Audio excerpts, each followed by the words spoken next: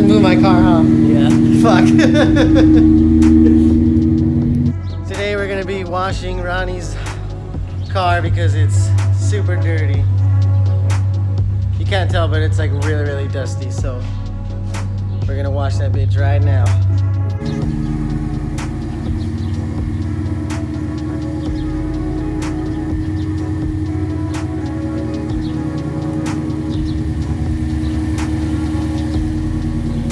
Let it warm up? Yes, sir.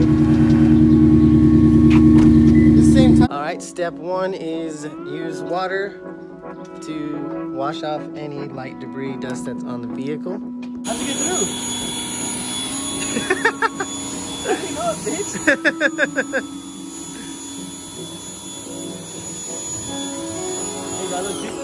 Of course. Twist it from the gun so that it unloops.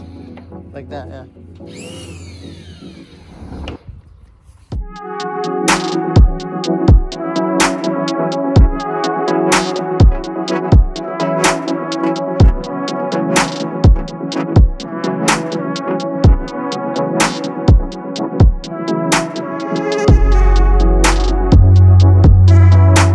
Okay, the car has been all rinsed down, rinsed free of any debris.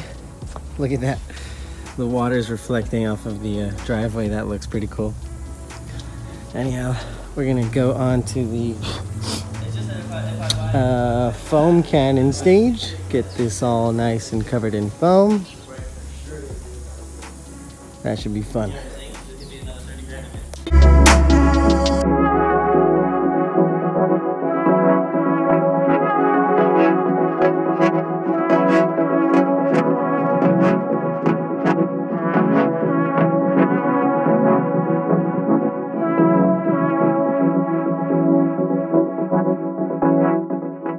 I have an electric power washer, so it doesn't have like the highest PSI that would make like true snow foam.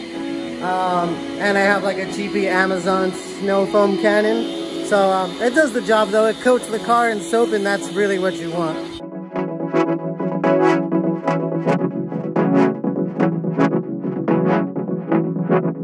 As long as you evenly coat the surface of the car with soap, that ensures that the surface is lubricated and you won't cause any scratches or marring when you go onto the second stage, which is using the Chanel microfiber wash mitt. And normally you're gonna want to use a 2-bucket method if you're being super careful, but we're being lazy right now.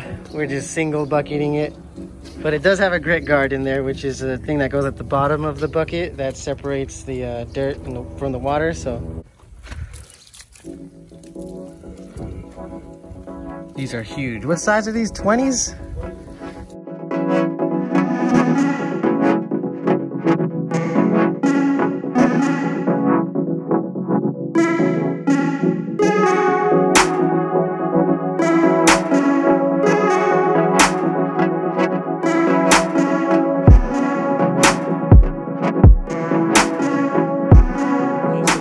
Been fully washed.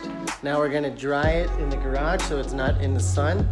And while you dry, you can apply like a quick wax.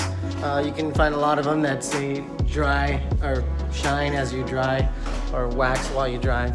So all this standing water, you're gonna spray it down with some quick detailer, dry it off, and it should be good to go. All right, so we went ahead and took care of all the major standing water that was on the vehicle. With a big drying towel and some quick detailer, you can just wipe most of it, basically capturing the water with your drying towel.